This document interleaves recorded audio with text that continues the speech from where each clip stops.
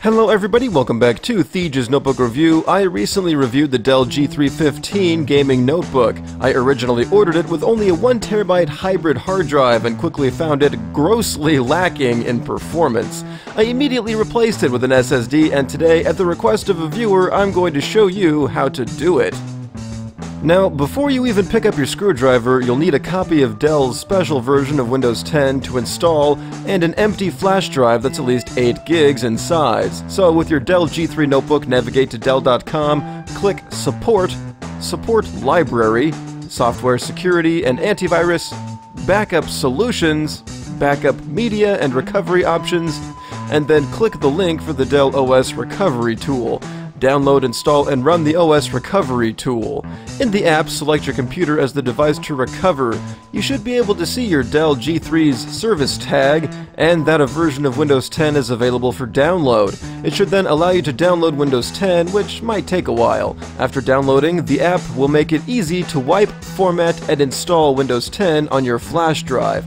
Once that's done, it's time to get out your screwdriver. There are 10 screws on the bottom of the G3 15. These 2 unscrew, but don't come out. The other 8 are removable.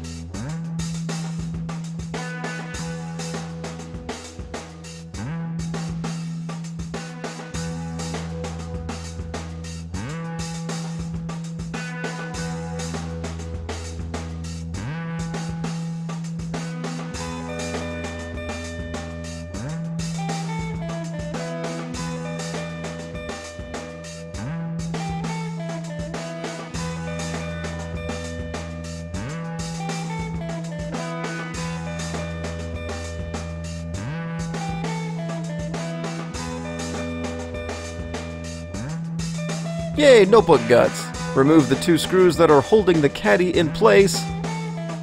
Then carefully disconnect the SATA cable, which is attached to the caddy via a mild adhesive. Take off the 4 screws attaching the caddy to the hard drive, insert your SSD into the caddy, and then reverse everything. When it's all put back together, insert your Windows 10 flash drive into the Dell G3, then power on.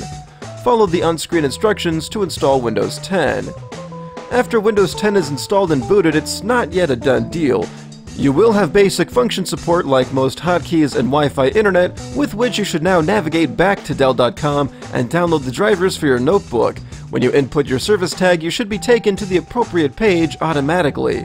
The chipset drivers should be installed first, then all the Intel labeled drivers like rapid storage and whatnot.